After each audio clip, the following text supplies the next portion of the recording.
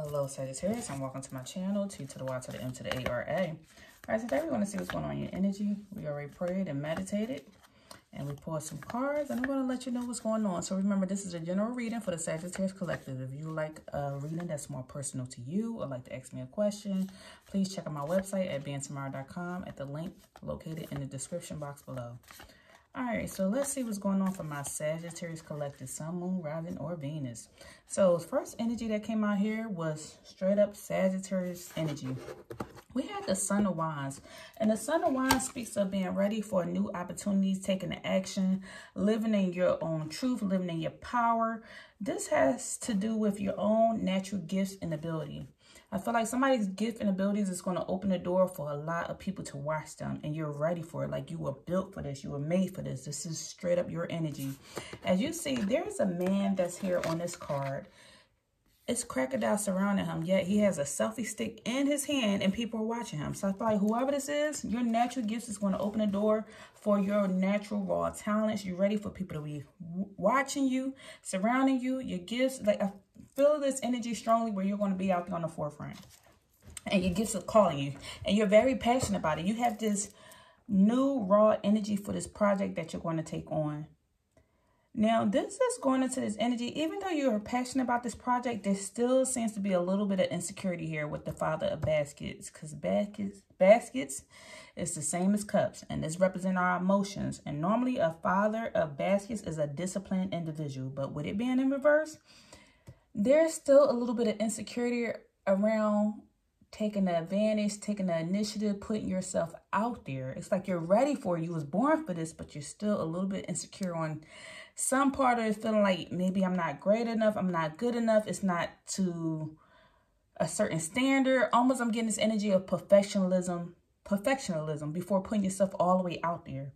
And Spirit is saying, no, we're here to give you the message that you're ready. You're in your own energy. You're ready to do this. I feel like you're going to be a trendsetter, or whatever you do is just non-traditional. You're just different, and that's okay. Put yourself out there. Do not be insecure about putting your foot forth and doing what Spirit is calling you to do.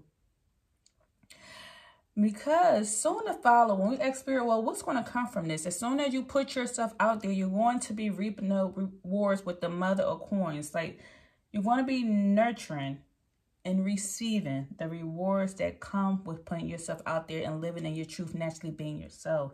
Spirit keeps telling you, don't be like nobody else. Be who you are. If there is a reason in your life where you could not sit at nobody's table, that's because the table is not meant for you. You are meant to create your own table, and people are going to sit at your table. There are people just like you out there. And this is why you have not fit. This is why you, certain times in your life, you were not able to fit in. And I feel like Spirit keeps coming back with this reading. I don't know why this keeps coming out, because I've read this energy before, but somebody must not be listening for this reading to be coming out again. So put yourself out there.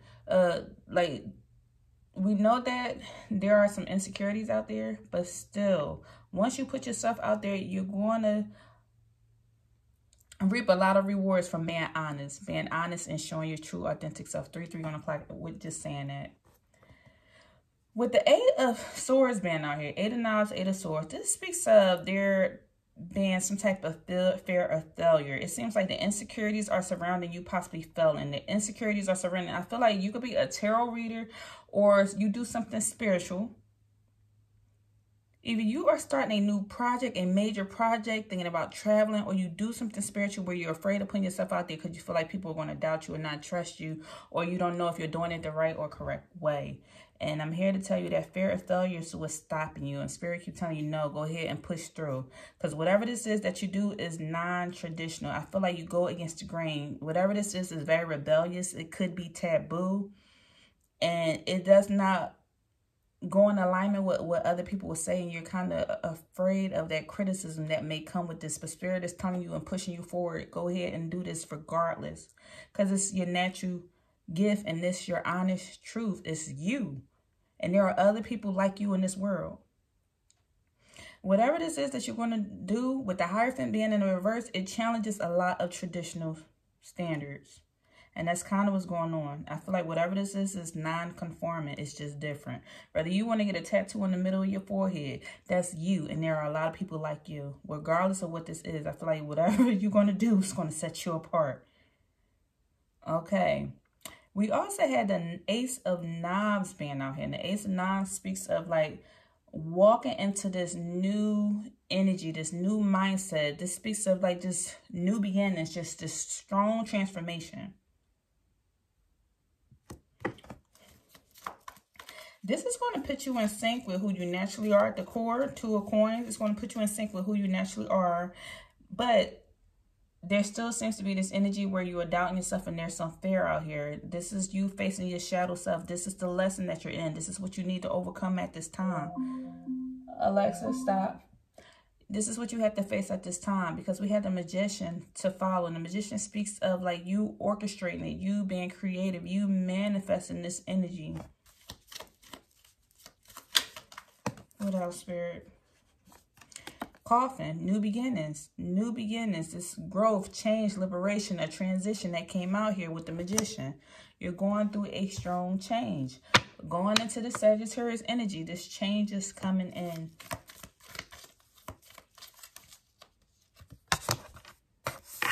I don't know why I just spiritually, intuitively, I just saw somebody's mom. Somebody's afraid of how their mom or grandma, big mama, might respond to whatever it is that may not be traditional. So it's like this is another reason why somebody's kind of doubting putting themselves out there or living in their truth, because you feel like some type of feminine energy, I'm getting a mother or a great grandmom or big mama, something would not approve. But regardless, this is your truth. And you are the creator of your world. Okay, we have the... Yeah, okay. See, we just had the Kisses energy, but in the reverse. This speaks of you possibly feeling like you will be rejected or not possibly loved by your loved ones by putting this out there. Whatever this is, once you put yourself out there, speak your truth, or put whatever this is, once you put this out there, you feel like somebody will reject you and not love you the same. What else? Look, unconditional love. See, yeah, we just said this. Regardless, you love everybody else. You have unconditional love for people. I'm getting family. You have strong unconditional love for family or your people or something, but do you feel like if you live in your truth, you will be rejected or denied, or people will not love you the same? But Spirit is telling you like it's time for you to liberate yourself. It's time for you to go through this transition. Stop hiding in the closet. Don't hold yourself back anymore. See, yeah, it says relationships reflect our wounds. It's time to do a lot of introspection. Go within to see what this is. Living your truth. Okay, I pulled a few cards prior to this reading when I was meditating. And what came out here is the energy of knowledge. And this knowledge energy says, seek out new books to feed you more. Going back to school, taking online classes, learning a new language. These are all good starts. It's a constant quest for knowledge. Even if you feel lost, you'll have the gift of knowledge and be glad you stayed one step ahead of the game. So join groups, Facebook groups or something to seek knowledge in whatever this is. If you're saying, hey, I want to be an entrepreneur, go into some entrepreneur groups. Get around like-minded people. You have the gift of knowledge. I feel like whoever I'm talking to is clairaudient. Like, you just know things. You know things even without anybody saying anything. You just know. So you sort of had this intuitive feeling or nudge. But at the same time, you are doubting your intuition when it comes to, like, you know you need to put yourself out there, but at the same time, you're doubting your intuition. You're not trusting it. So now Spirit has to push you on through to make you do this thing. It's like it's almost in a sense because somebody's loved one refuses to see the truth with a situation as well. So you're kind of keeping yourself hidden or small and not really putting yourself out there. Another energy that came out is speaking of like guidance. It says, seek some guidance before you make your move. Talk to your mother, grandmother, a maternal figure in your life, or Mother Nature, or Mother Earth. These divine feminine sources can inspire your outlook and help you reach the heart of the matter. So take a step back and consult with your trusted circle. So you are needing guidance. So you have the knowledge. Look, we just said that about going to go join a group or something. Ask your sorority, your frat brothers, somebody. Join some type of group or speak to somebody.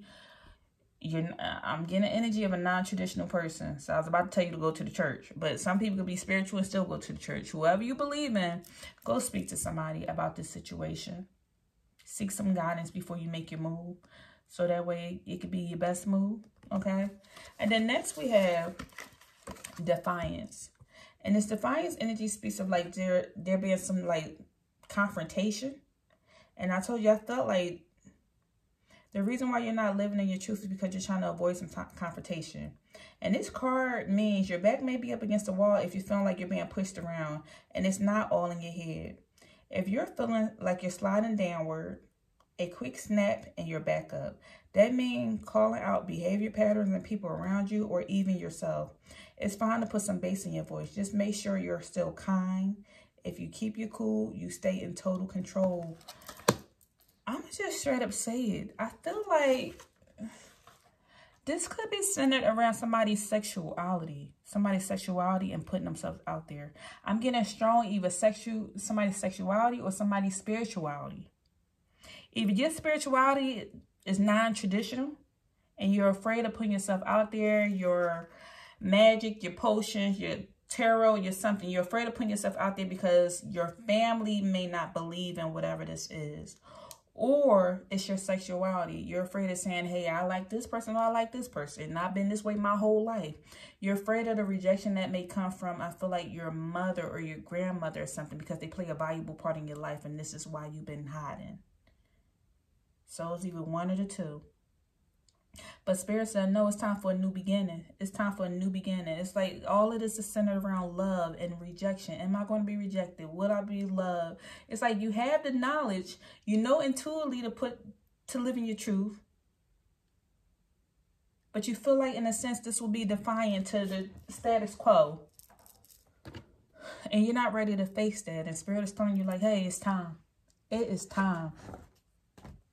I'm going to pull one more before we close this reading out.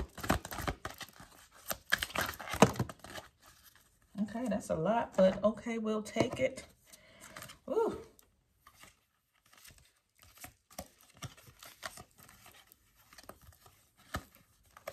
Okay, I'm getting this energy. If you don't speak your truth, it's going to strongly affect your health. Because you know, certain situations, when we close off that throat chakra, it manifests into dis-ease. Somebody could be battling something with the throat, the thyroid or something, or could be battling with a cough or something. The more you hold stuff in, the more it manifests into dis-ease, which turns into disease, and you wind up battling with stuff medically. So you don't want your health affected by constantly holding stuff in. There's a difference between living a private life and a secreted life, and you not being private or secretive with your friends, but then certain people just don't know and you're kind of hiding who you naturally are.